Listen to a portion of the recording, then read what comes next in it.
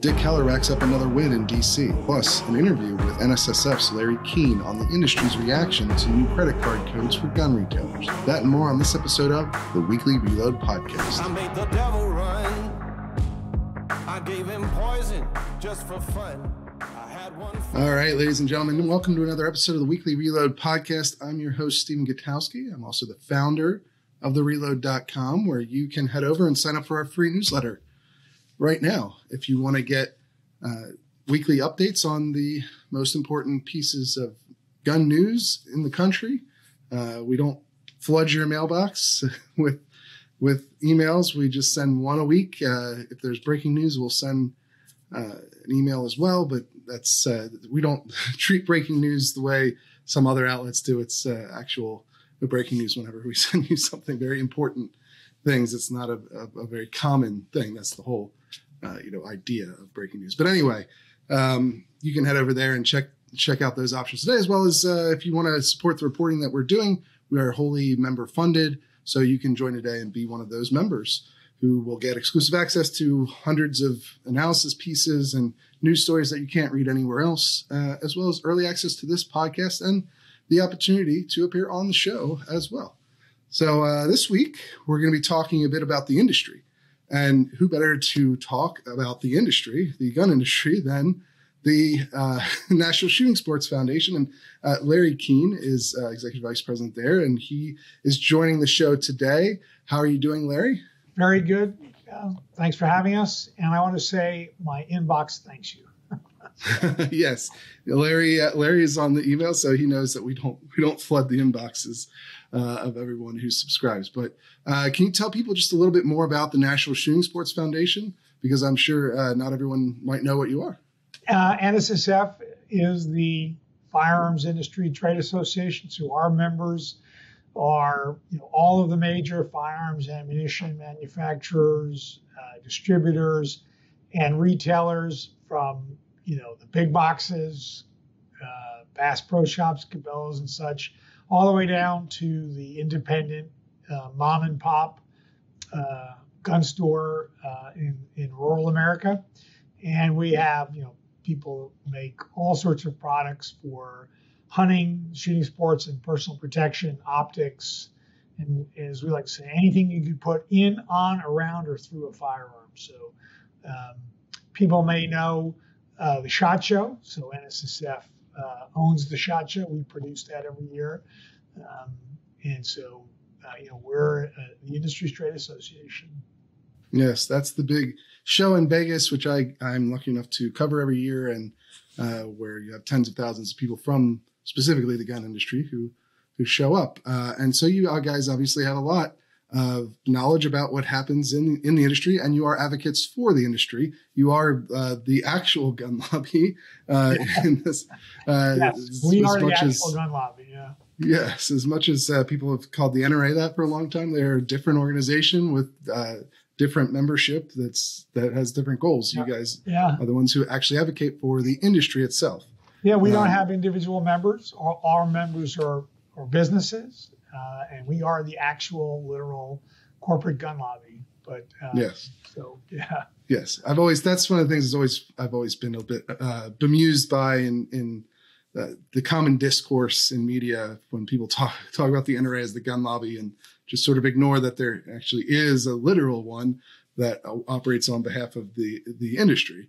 And until recently, in recent years, you guys have been getting a lot more heat on that front. Well, I was just going to say, we become a target like never before by groups, particularly Giffords, for example, and others, attacking NSSF, lying about positions that we have taken on issues, but or just being, to be charitable, badly informed or misinformed, if not outright lies to advance their political agenda and raise money. But so, we've sort of been discovered, if you will. Yes, certainly becoming much higher profile.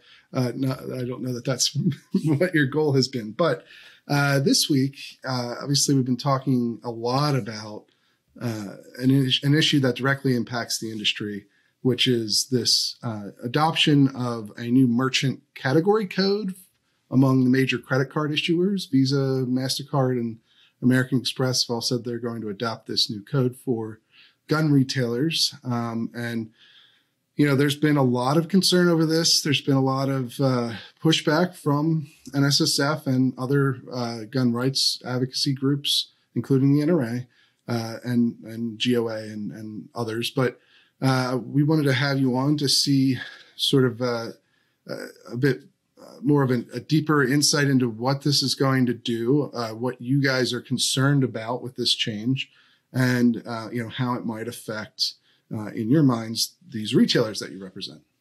So can you just give us a basic rundown of that? It's get a little involved. It's kind of wonky, but the bottom line is that Andrew Ross Sorkin, who's a business writer, New York Times, is also on CNBC, very anti-gun, came up with this idea after Parkland 2018, and he's been advocating and writing about it. And the proposal has gone before this international standard setting organization called ISO in the past and been rejected by the committee within ISO that works on these payment processing standards. And ISO is a massive organization. They write standards for thousands and thousands of industries, not just payment processing. But it was been rejected twice. And then we understand from discussions with the credit card processors and others that ISO asked Amalgamated Bank, which was sort of the sponsor of this proposal, to resubmit, even though it had been rejected at least twice.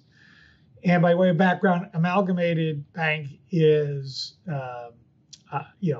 they call themselves a socially responsible bank. They're a quote unquote woke bank. They're also very closely aligned with the Democrat Party. They are the bank of the DNC. They're Nancy Pelosi's bank. They do provide the banking services for Democrat campaigns all across the country. And as Amalgamated may suggest, its origins arise out of the unions. And the CEO is very anti-gun. And so they presented this proposal to require gun stores to have this specific merchant category code, or MCC. And so on September 7th, it went before ISO again. And apparently at the committee level that dealt with it, it was again rejected. But it was appealed that same day, which is very surprising and troubling, raises a lot of questions. It was appealed within ISO and then approved at a higher level within ISO. We still don't know exactly what took place in Geneva, Switzerland, which is where ISO is based. We know that there are members on the Hill that want answers to these questions, and they've started asking those questions of the credit card processors already. And there have been meetings just within the last 24 hours on the Hill with some of these companies and members of Congress. And I believe there's been a letter that was sent by 100 Republican congressmen to Visa that outlined a number of questions. Right, so there have been quite a number. There was a large letter, 100 plus members in the House that was sent to the three credit card processors. There have been 2 Senate letters, I believe, that have gone already, and there will be more for sure. But so ISO approved this standard and will create a merchant category code for gun stores. Now, others that sell guns would not be captured by that code. So, for example, Walmart, because it sells so many different things, has a category as a mass merchant. And I don't know what the number is, but they have their own code. And it the code is supposed to reflect what your primary business is. And then sporting goods stores, like an Academy, for example, or Cabela's or Bass Pro Shop, something like that, would have a sporting goods category that's different, even though they sell guns and ammunition. So now gun stores, which had been captured in a miscellaneous code, as a specialty retailer, will now have a standalone code.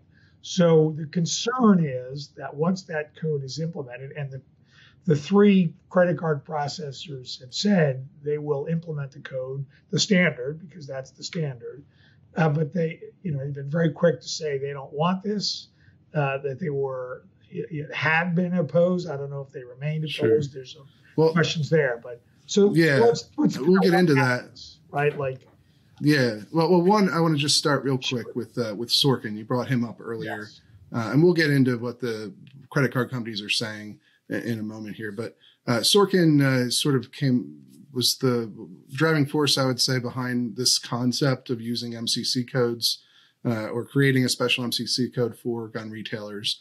Back in 2018, he did a whole story. He did stories about how some of the mass shooters had used credit cards to finance some of their gun purchases, and that this was a way. In his explaining of it, the desire seems to be to try and track patterns of gun purchasing that could indicate somebody is about to commit a mass shooting. That's if you read his pieces. And by the way, we invited him on the show, reached out to the New York Times to see if he'd come on, and he declined to do that. Unfortunately, I'd still be happy to talk to him because I'm very interested in as we'll get into, the logic behind a lot of this stuff and how this plan is supposed to work. But the concept here is supposed to be that you can identify some kind of pattern in gun purchasing that would create a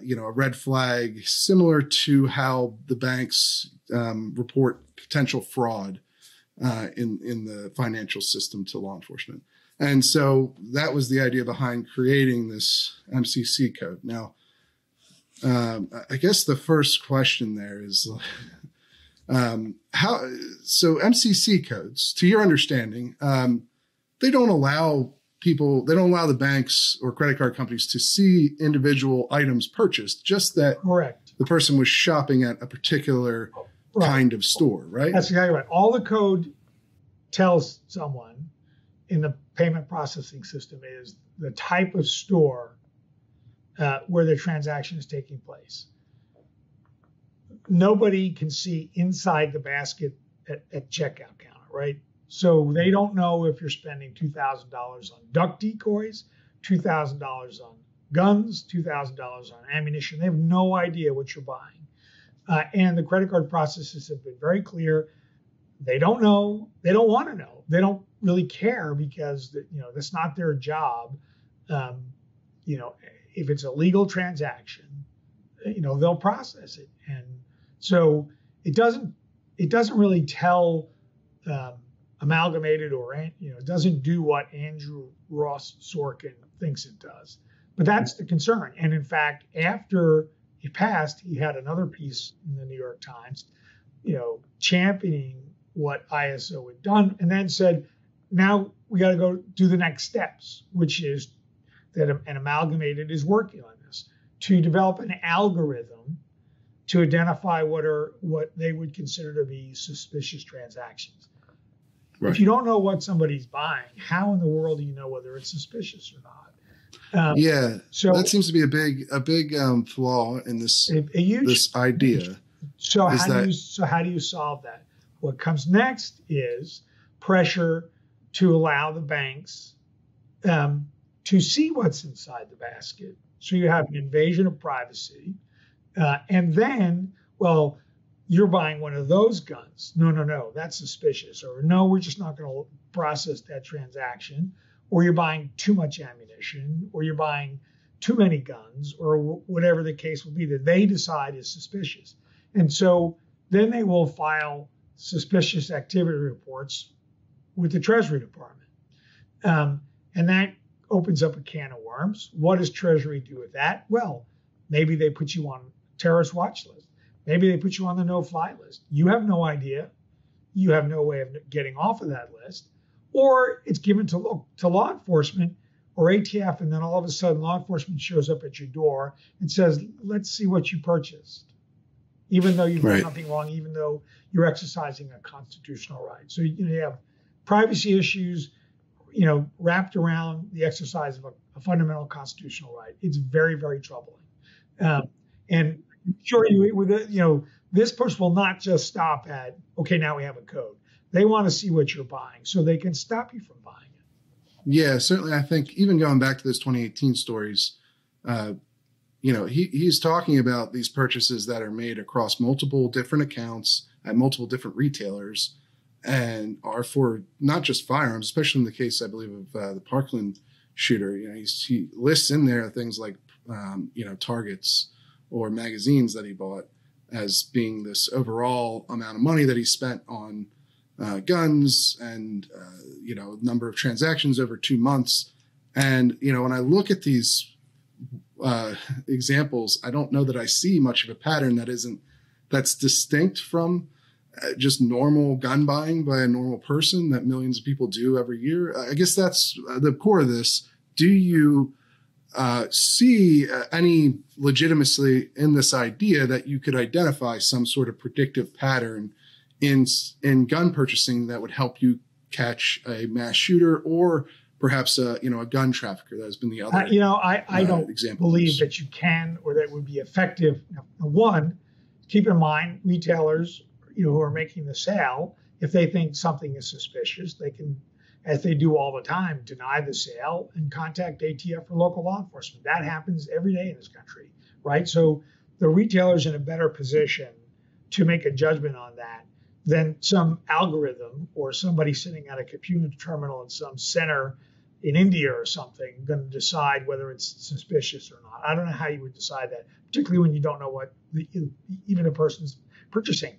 Or if somebody goes shooting every weekend, they buy ammunition every weekend. That's very suspicious.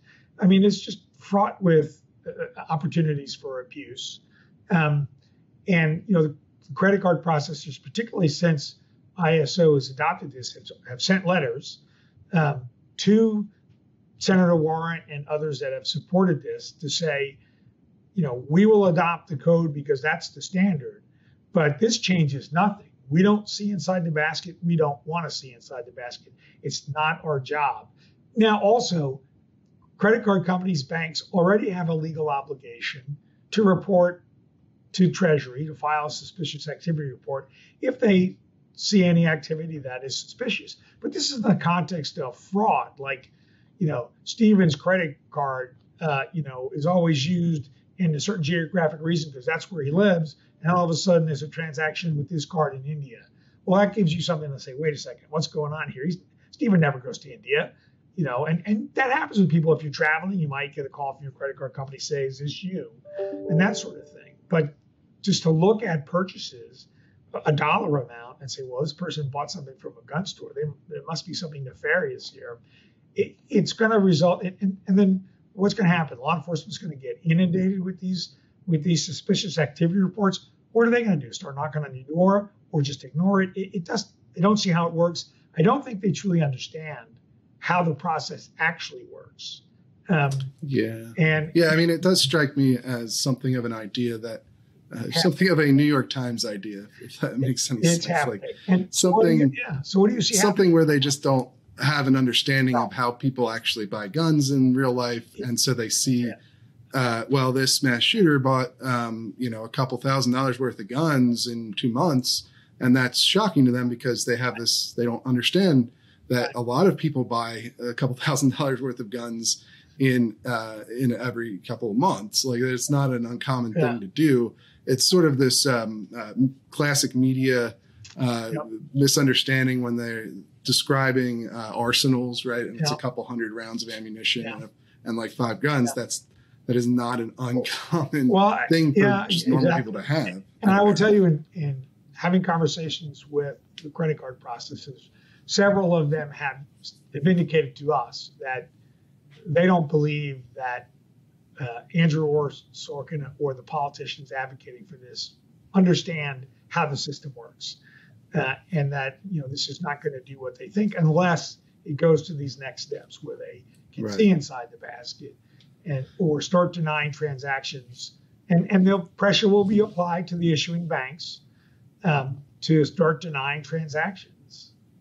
Yeah, that was the other, suggestion that Sorkin had in one of his pieces that you could use MCC codes. I think for Americans outside of like the jargon of the financial industry, the most common use of an MCC code is on things like rewards credit cards, right? When you buy, gas on your special credit card or a flight, you get money back for that. Well, that's the result of MCC codes, I believe, is how that works. And so that gives people like a context for what these actually do. So the other thing that Sorkin's more recent piece said, okay, now mass, the sporting goods stores that also sell guns, they have to have a separate counter, and they have to apply the code to transactions at that counter. And they analogize to like you go to CVS and you got to pay for your prescription drugs at the pharmacy counter, but you can also buy anything else you want to buy in the store. You can ring up at that cash register. So that doesn't tell you anything. Yeah, that was the other, I think, significant shortcoming of this concept. Even if you did believe that you could identify some sort of suspicious buying pattern with an MCC code at gun retailers, if it's not applied to Cabela's and Bass Pro and these bigger stores where a lot of guns are sold, certainly Smith & Wesson's earnings numbers, which actually we'll get into a little bit later for a separate story, but they indicate that they sell, I think, a majority of their guns through large retailers. And so if you're not capturing those, like it wouldn't trip up this whole concept to begin with. Walmart's the largest firearms dealer in the country, right? Collectively, all their stores combined. So, how are you going to do this? You won't know. And so again, now you have to see inside the basket, right? Which is what they want. Yeah. And then they're going to say, you can't do a transaction with somebody buying a modern sporting rifle or a magazine of that size or that much ammunition.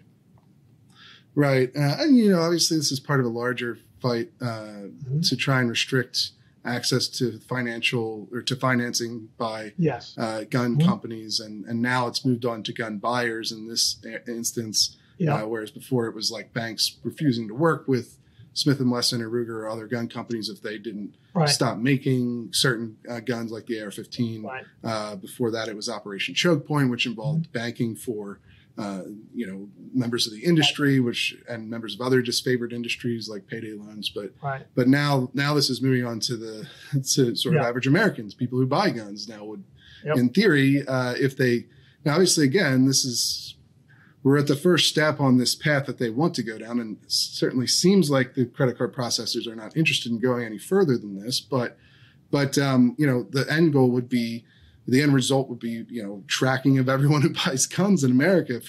Right. So you could have a registry of gun owners maintained by private corporations.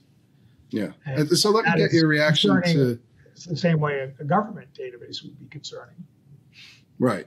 Yeah. I mean, that's if you got all the way down the line of these changes they want, which have not happened, to be very clear. Right. They got the MCC changes. What has happened? They need a lot more, the transaction level visibility than reporting to police and law enforcement and government.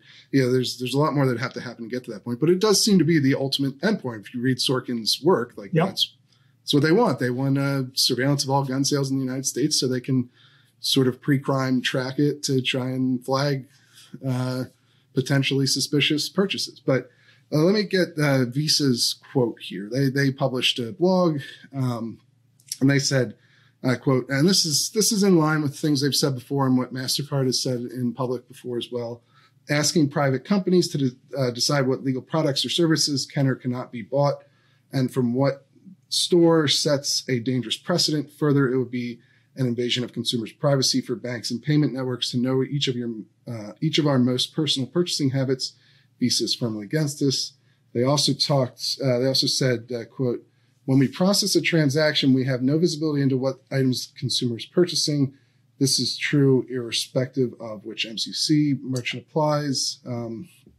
And finally, I think most importantly, they say, quote, our network does not allow any financial institution member to deny transactions for the purchase of legal goods or services based on which MCC they fall under. Visa provides our services to everyone, everywhere, so long as they are used for legal purchases. we believe that is the appropriate standard. And so, I mean, to be fair to Visa, they do seem to be just shooting down this whole concept that Sorkin and Elizabeth Warren and people like Letitia James and New York AG have brought up for this change. My discussions with the processors is they're not happy they've been dragged into this. It's a little unclear did they really fight the establishment of this standard, the code? That remains to be seen. But even the quotes you read from Visa, so Acme Bank couldn't deny all transactions coming from a gun store under the code, but if they get access to what's in the basket, that statement would not preclude them from saying, well, we'll process other gun store transactions, but not ones where they're buying that. Mm-hmm. So Visa says they don't want that. They don't want that level right? either. They also said they didn't want the code, but here we are. Right. Yeah, and I get, the other thing I'll say is these are pretty strong statements from Visa to their credit, but we talked to them, we reached out to them. I spoke very briefly with one of their spokespeople, and they just would not answer any questions beyond what was in the blog post. And if their position is that they don't intend to use this MCC code the way that the people who've pushed for the change are advocating, then it's still unclear to me why they're adopting it at all.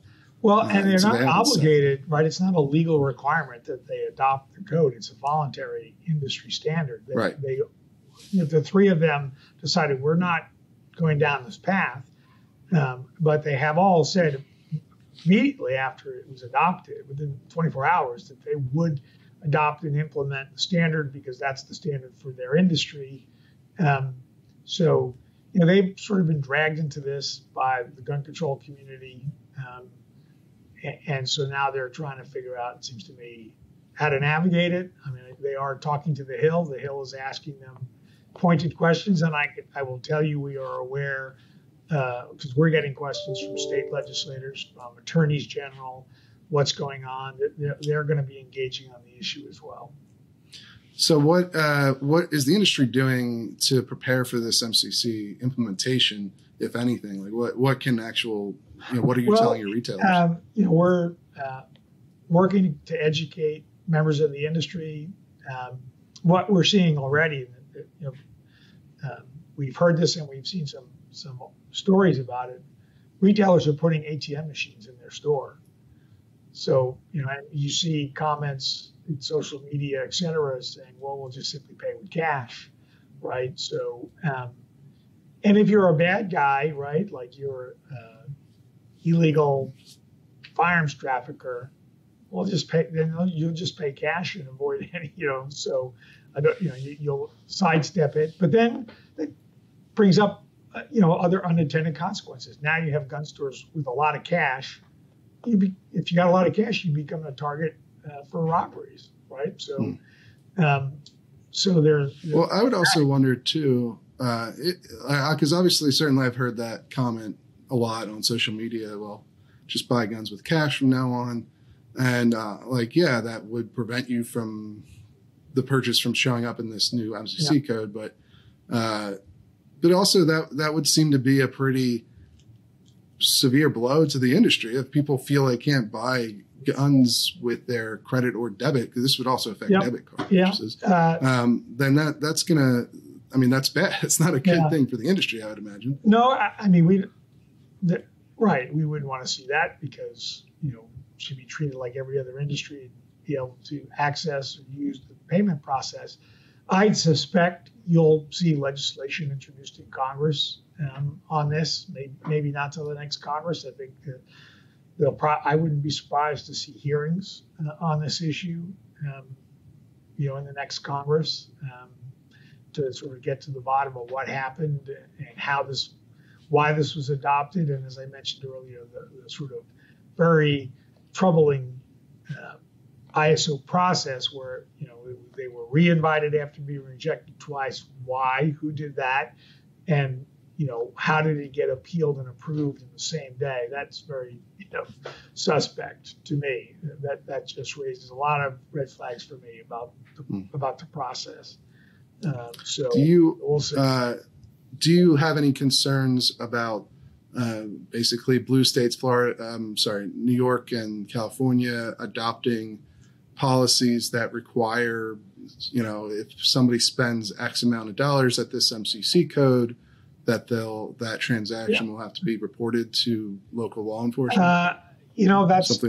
Something like that could happen. And then the opposite side, I could see very red states saying you're not allowed to use that code and process a transaction in this state, and and if you do, it's a fine. So this has just become another battle on the overall Second Amendment fight, it seems. So it seems like it could go broader than that too. I mean, there's no MCC code for abortion clinics right now, but I wouldn't be surprised if that becomes another hot button issue here soon. I think you can almost guarantee things like that will occur. It's just sort of the natural, okay, well, you did that to us, we'll do that to you as well. Two can play that game. So, we frankly have already heard that from some state legislators saying, well, we're going to drop a bill to require, reporting for,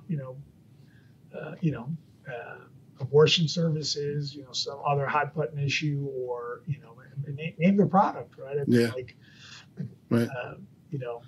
Yeah, I guess that's the thing about this MCC code is like, if this change had happened without the obvious political intentions behind it, it might not have been as controversial, because there are, there's MCC codes for all sorts of industries, but because of that, it changes everything about it, and brings us into like the culture war tit for tat as well as, and it ultimately, I don't know, it just doesn't seem like it could be, the basic idea holds water of how this could even be useful. I don't see how it works, how it could be useful. As you mentioned, the people advocating for this, or gun control advocates, this is not something originating from the payment processing system saying, hey, we can improve our system. They're not asking for this. In fact, they say they were opposed and don't want it. And that, you read the statement for Visa. MasterCard just put out a very similar statement. So is American Express, that we just saw just today, responding to the letter from Senator Warren and others saying this changes nothing. We don't see inside the basket. We don't want to see inside the basket. Our system is available for so long as the transaction is legal. And, buying firearms from a licensed dealer is legal. And it's not just legal, it's the exercise of a constitutional right. Right. Yeah, that's kind of one of the other ironic things about all this, is that it only impacts sales that are done by licensed dealers, because those are the ones accepting credit and debit cards. And so you already have to go through a background check to accomplish that. Right. And if you buy more than one gun in a certain period, then that gets reported to the ATF. Right. There's already a lot of things done in this front. But anyway, I wanted to... The retailer at the counter, right, is in the best position to kind of say, well, this doesn't feel right. I'm not comfortable with this, and I'm not gonna go through with the sale, which happens every day in this country. Yeah. All right. Well, I want to move with the time we got left to talk about the state of the industry right now, because obviously we just came off of 2 years of the best sales numbers in history, some incredible financial reports from the two publicly traded companies, Ruger and Smith & Wesson. Smith & Wesson had the first $1 billion revenue year of any gun company in history. Now we're seeing that those numbers slow down, right? Come back to earth. Smith & Wesson posted a 69% drop off in sales in their first quarter of this year, which is, their first quarter it's a financial quarter, so it ended in July. It's not calendar, but either way, your Ruger had their sales decline in a similar fashion. Not quite as steep, but these companies are seeing slowdowns. You're also seeing this in the NICS checks numbers, which you guys do an analysis of every month, where we're now back towards the third best month each month. Right. and you're seeing this summer season actually be the slow season again, because normally it is in most years. But the pandemic, the rioting, all the stuff that happened, politics, the election, drove so much activity. What is your forecast now? What is your outlook on where the industry is at? So obviously, as you mentioned, 20 and 21 were off the charts, highest sales ever in the history of the industry, and so at some point that was not sustainable forever. So we're seeing a return to more normal, quote unquote,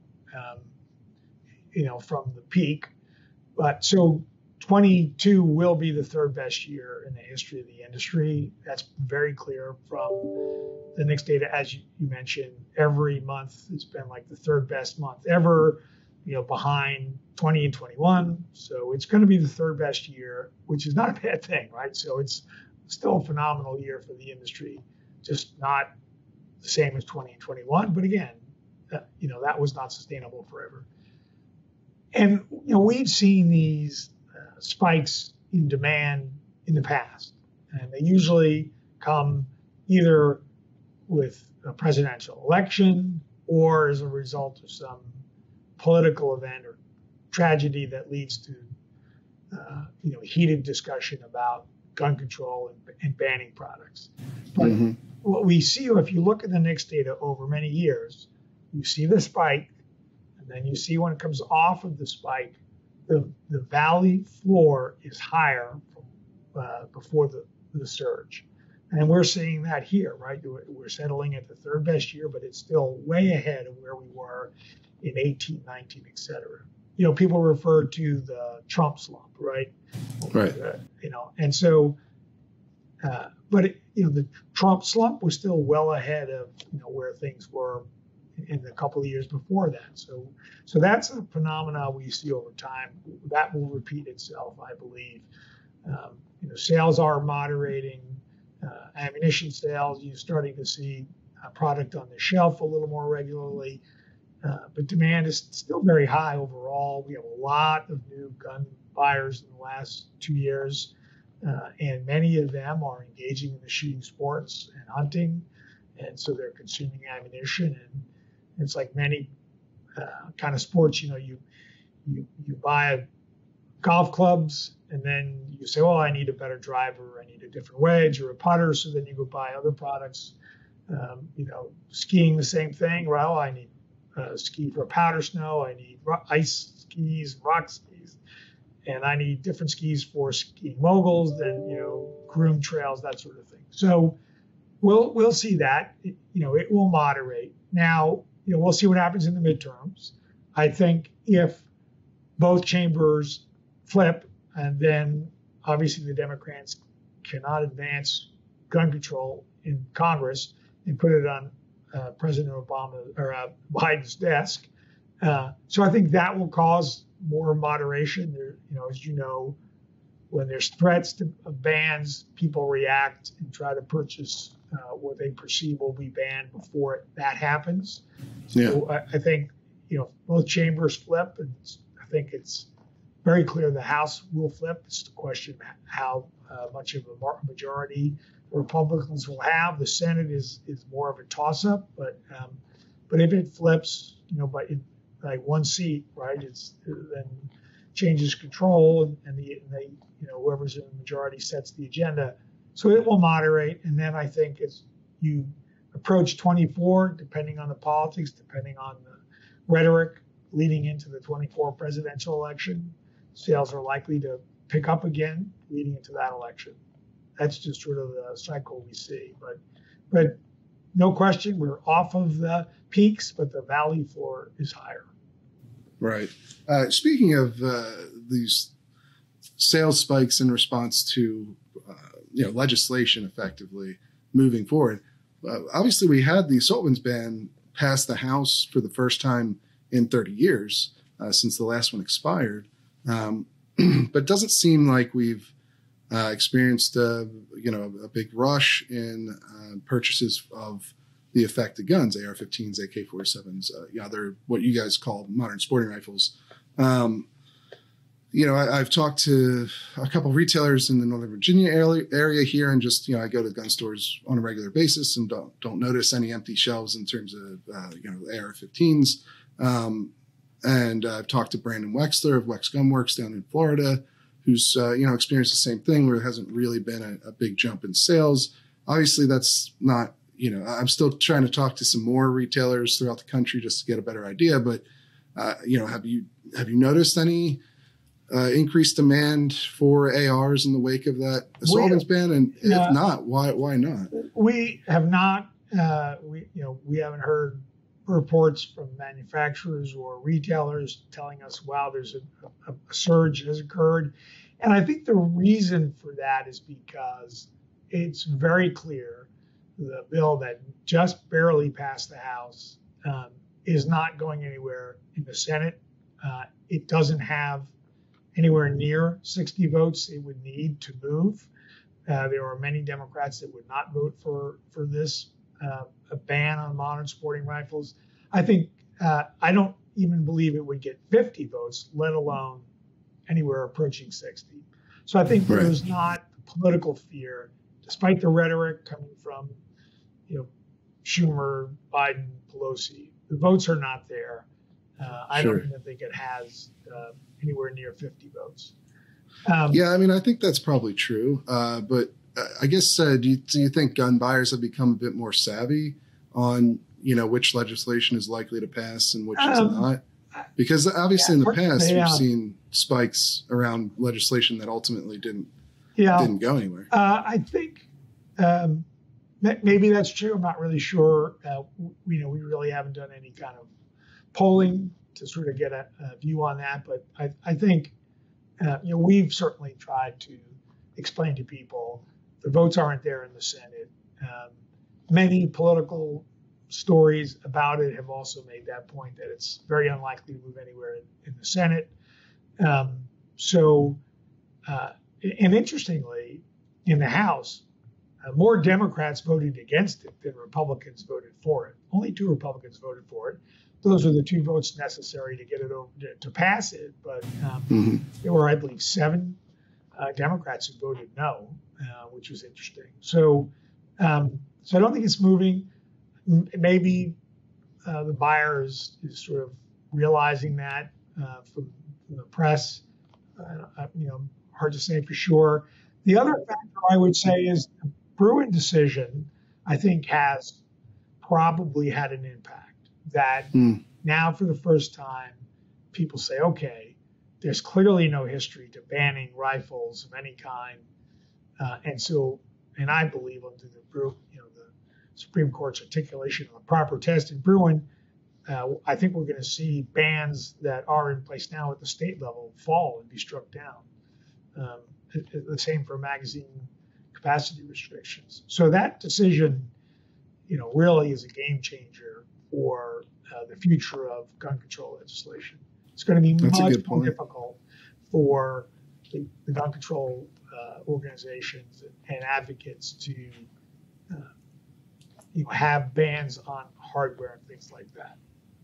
Yeah, that makes a lot of sense. It makes you kind of wonder if that sort of legislation-induced demand of people worrying about new bans is going to go away, and after this, maybe people won't be as concerned about it anymore, and they're not going to rush out to buy. Well, that's not necessarily a bad thing, right? Like slow and steady wins the race, right? It's very hard for the industry to respond to these sudden, unpredictable spikes in demand, right? You can't just, you don't carry a bunch of inventory sitting there that maybe someday in the future, you don't know when there might be demand, the spike in demand, right? So you try to respond, lean manufacturing, manufacturing just in time. So when there is these huge surges, you can't produce the product overnight. It takes a little while to get it in the distribution channels and on the retailer's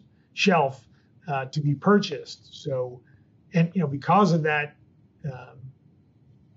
lack of supply in response to the spike in demand, that of course is what causes prices to go up, basic economics. But so, back in like 94, when the first ban went in place, there was a surge in demand. A lot of companies jumped in and started making the product, and then when the ban went in place, it all collapsed, and a lot of people went out of business as a result of that. So, honestly, slow and steady wins the race. That's much more.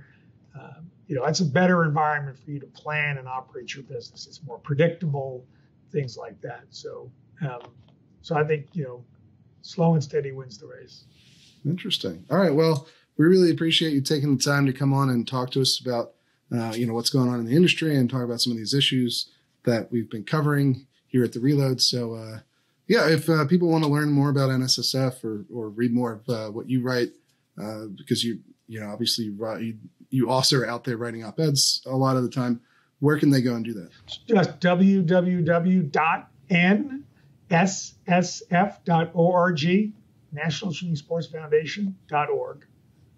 You guys also have a great resource to find ranges too, right? Yes. Where to shoot, where to hunt is all accessible off of the website. So you want to find someplace you can punch in your zip code and find a range, or if you want to go hunting, you can do the same thing. So we try to have lots of firearm safety education, information and resources on our website, information for retailers, compliance training, ATF, Don't Lie, Operation Secure Store, Project Child Safe, obviously, and things like that. So a lot of information on our website, not just for the industry.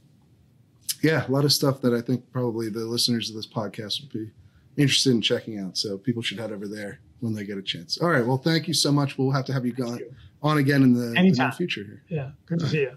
Thanks. All right. It's time for the news update. We've got contributing writer Jake Fogelman here with me. How you doing, Jake? I'm doing fine, Steve. How are you? I'm doing all right. There's a new Blackpink album, so I got the shirt on. I like classic rock and alt rock, and then one K-pop band, which is this one. So fairly eclectic taste, I guess, sometimes, but it's a good album, so you should listen to it. But more importantly, I've got a news story from you about a very well-known person in the gun rights community, Dick Heller. What is he up to right now? That's right. Dick Heller is back in the news for more gun-related litigation in the District of Columbia. He just had some success once again getting the district to repeal a gun law that he was challenging in court. This time it's sort of a peculiar law that I don't think a lot of people outside of D.C. are kind of aware of. But since the mid-'70s, D.C. has had a restriction on the amount of ammunition people can carry if they're licensed to carry in the district. So this isn't a magazine capacity restriction. They have one of those as well. But this specifically refers to the amount of ammunition you can carry on your person when you're out and about. So their previous rule was it could only be twice the amount of the capacity of the particular gun that you're carrying. So say you have a 6-shot revolver that you're carrying. That means you can only have 12 rounds of ammunition on your person. And the maximum cap is 20 because they have a 10-round magazine limit. So they assume that you can't carry more than 20 rounds of ammunition. And it's unique to every individual person's gun, right? It's one of the real odd things about it, because the same person could have two different limits based on whatever gun they happen to be carrying. Right. But yeah, so Heller challenged that, right? That's right. Yeah. Very shortly after the Bruin decision got handed down in June, he filed a suit against DC, and that just 2 days before they were set to file their reply brief to his complaint, basically defending their law against his request for an injunction, they just decided on an emergency basis to outright repeal that law, just to avoid the whole thing. So he was successful once again in getting them to repeal a gun law. Yeah. And for those who don't know who Dick Heller is, he was the individual plaintiff in DC versus Heller, which was the first time that the Supreme Court established the Second Amendment protects an individual right to own guns, to at least keep guns inside your home. He was challenging at the time DC's total ban on the ownership of handguns, even inside your own house. So he's very important in Second Amendment litigation for that reason. And he's also pretty unique. And you talked to him, so you got some idea of this. He's a very passionate. He's kind of a gadfly, right? Which is a little different than what you find with a lot of individual plaintiffs in federal gun cases, because usually the way it works is, a gun rights group wants to challenge this law. They think they have a good shot at overturning it. And so they go out and recruit plaintiffs who are affected by it. And these people are, people who want to see the law overturned because it adversely affects them personally. But, and you need you need individual plaintiffs in often cases to have standing so you can actually sue. Usually it can't just be the gun rights group on its own. They have to show there are people affected by this individually. But in that case, in most cases, they're recruited by these groups. They go out and try to find somebody who's willing to sign on to a lawsuit.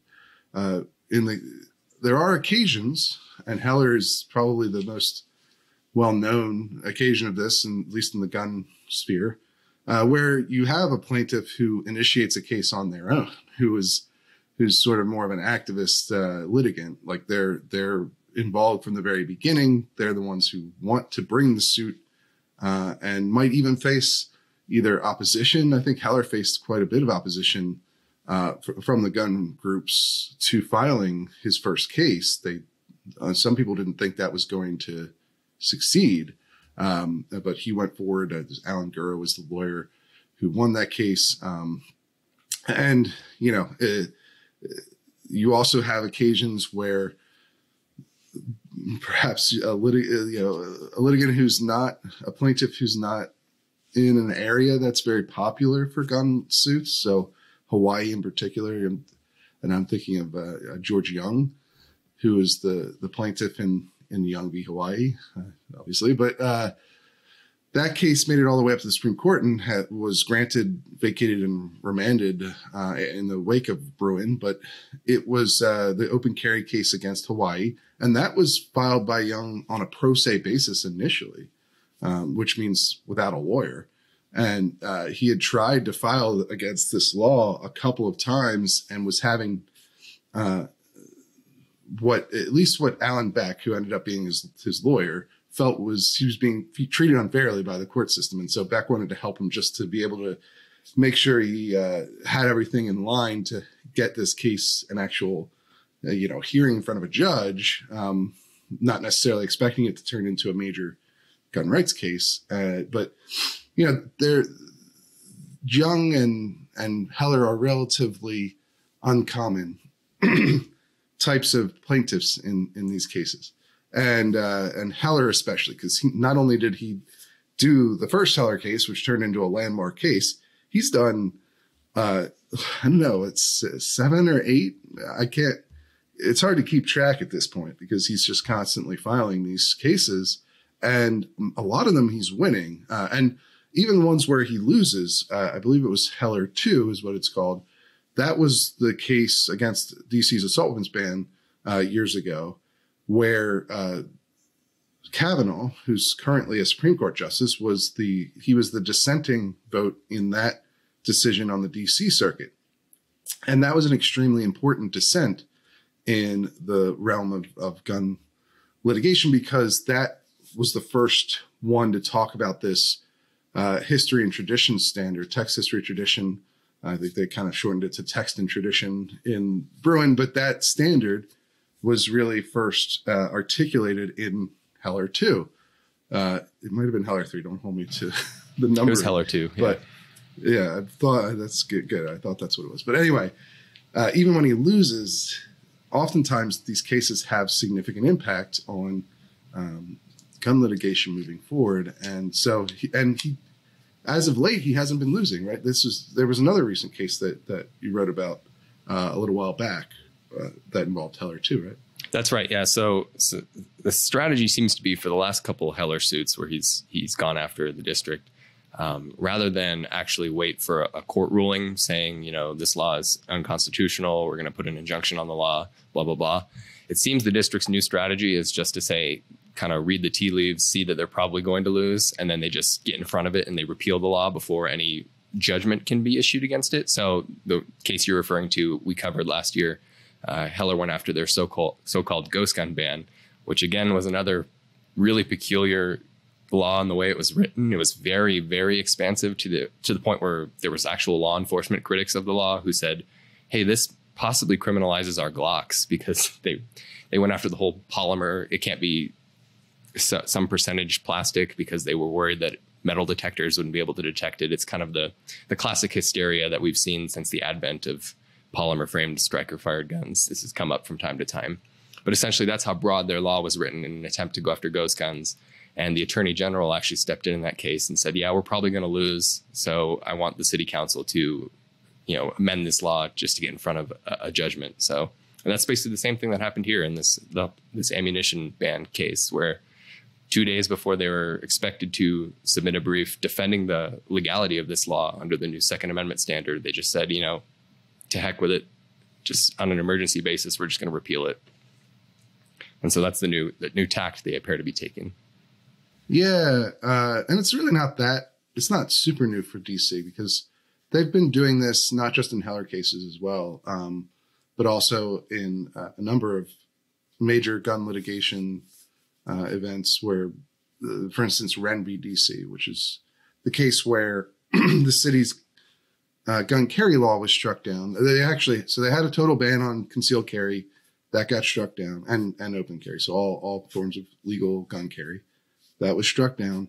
Then they passed what was basically the same law as what New York and Maryland and California had, which was a May issue law that basically still allowed them to subjectively deny permits to people who applied. And so they did that, and they denied almost all of them, right? And so they lost on that law as well. They had their May issue law struck down a couple of years before Bruin was handed down, obviously this year. And so they had the choice to appeal to the Supreme Court, but instead they decided not to. And the Attorney General, Racine, explicitly said the decision was made so as not to risk setting a nationwide precedent. And it seems like that's why they're caving on a lot of these things. And, that's a totally different strategy than what we've seen from California and New York. In California and New York, in reaction to Bruin, instead of playing it safe or, trying to mitigate cases against them, trying to, give on smaller areas of concern so they don't have to litigate these things all the way to the Supreme Court, they're doubling down on these kinds of laws. And frankly, their strategy seems very likely to produce more Bruins, whereas DC is trying to avoid that, is what the tactic seems to be. Now, this case, it's a really weird law that it probably has never actually been enforced in any meaningful way, I would guess, because it's like very hard to imagine a scenario where somebody is arrested over this. But and so maybe DC just decided it's not worth fighting over at all because it's kind of a dumb law. But with this very random restriction. But I really feel like at this point they should probably just consult with Heller before they pass these regulations, or like talk to him about what he plans to challenge next, so they can address it before spending a bunch of money in court to ultimately lose anyway at the pace that they're going. So it's interesting to see Heller just continue this winning streak without even much resistance from DC anymore. Like they didn't even file much more realistic. A defense brief this time. Yeah. Yeah. I mean, they just seem much more realistic about the odds of them winning on these novel restrictions that are not historically grounded. Right. Especially in the wake of Bruin. I mean, DC was being fairly cautious about fighting these cases up the chain in federal courts from, probably it was like 2018, I believe, was Wren. And So it's been a strategy that's kept them from having precedents, created through their cases at the Supreme Court. So it's working in that sense for sure. And I think it's more savvy, I guess, litigation strategy than what New York and California are doing, which is just blatantly violate what's in Bruin. And I don't know, hope for the best. I was going to say it's savvy on their part, but New York and California may yet force their hand depending on how far those cases work their way up. Right. So, if it doesn't really work if half the gun control movement is taking a cautious approach, trying to minimize the rulings that are potentially going to be handed down against them and create precedents across the country. And the other half is just doing a Leroy Jenkins strategy of just YOLOing everything. Great reference. Doubling down on all the stuff they said. The Supreme Court, in a lot of cases, explicitly noted is not constitutional. Right. So, yeah, we'll see how it works out. It's probably the courts aren't lightning quick in their reaction to these things oftentimes. So California and New York haven't had a major loss in court yet. It's only been a couple months since Bruin, and they've only some of these laws haven't even passed yet. Obviously, we talked about the California carry restrictions that didn't get through the first go round that mirror New York's, but we'll probably get through by the end of this year when they start session again. But anyway, we'll keep on top of all that stuff, and we'll most certainly keep on top of what Heller is doing, because it seems to be fairly predictive of how DC gun laws are going to turn out, because he's been extremely successful. No, that's absolutely right. Yeah. If he comes back in court again, I'm sure we'll see another law get struck down on the streak that he's on. So stay tuned at the Reload. Yep, absolutely. And you can do that by heading over to our website and picking up a membership today if you want to support the kind of work that we're doing. If you like this sober, serious brand of journalism that honestly is hard to find anywhere else, informed, but also, not a bunch of hot takes, I guess, is the way I would put what we do here, right? We know what we're talking about, and we're not going to try and sensationalize it to, get a bunch of clicks. That's not what we're after. We're after trying to inform people as best we can with knowledgeable analysis and original reporting, breaking stories that you won't find anywhere else. I think we were the first ones to cover this Heller decision. I think so too, yeah. Certainly with comment from Heller.